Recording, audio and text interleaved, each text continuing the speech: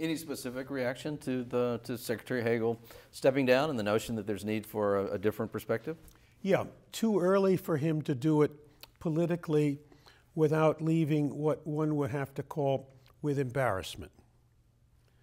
Secondly, clearly going not because he wants to go, it appears, but because the White House has decided that he's not been the right choice to move questions ahead. The White House usually makes that decision when it feels the secretary has lost control.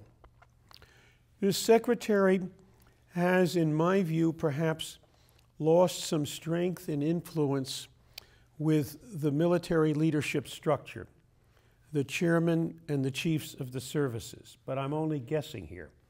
If that's the case, and the president wants somebody new, then he will have to find somebody with, put it this way, more public leg drive than Chuck Hagel had.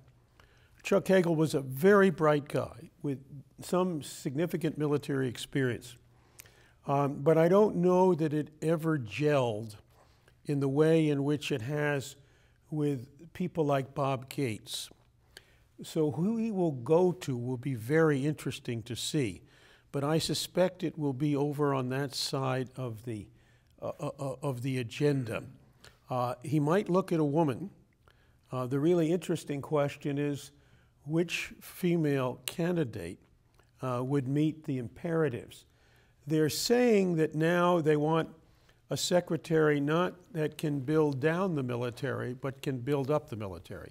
That, in my view, also is somewhat of a denigration of Chuck Hagel, because if you can build down, which is hard, you can also build up, particularly if you've had congressional experience and the president behind you, and seemingly the opposition party in power, which has always tilted toward building up the military.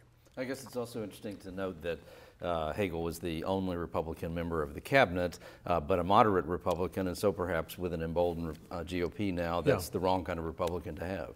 You mean he wants to get a real Tea Party conservative? Perhaps so, perhaps so.